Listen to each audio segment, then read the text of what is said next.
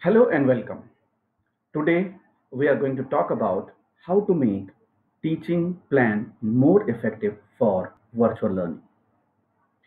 As we know, it's a transition period from a real classroom to virtual classroom. And to make it smoother, our remote learning path should be effective.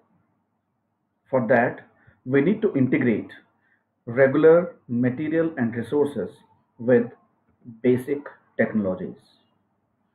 Here we have some examples of regular material, and we can use any one of these for creating our lesson.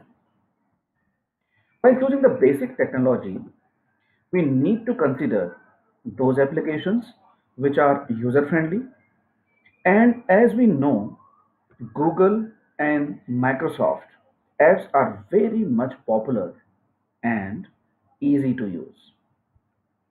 Apart from these applications, we would also need screen recording and editing applications to record and edit lessons, more effective to use and reuse on any online platform.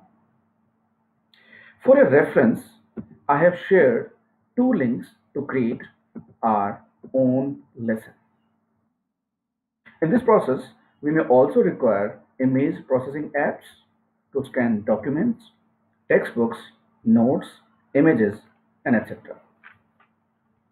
When we are set with the platform and applications, we need to plan our lesson. To make it more effective, we should plan 1 week or 2 weeks at a time, preferably 1 week. And after that, we need to set objectives and be ready with the resources to teach, practice, and assess. Next phase is to set the daily lesson plan, which includes teach, practice, and assess. Now, we need to choose which way we want our content for teaching. We can choose any or the combination of few or all. We also need students' practice in our mind. For that, we can use any one of these specified. And finally, to assess students' progress, we can use online and offline, both the ways. Finally, I would like to conclude that virtual learning is fun. It's a complete blend of concepts and technology. And believe me, you will be unbeatable as a teacher or student if you can make most out of it.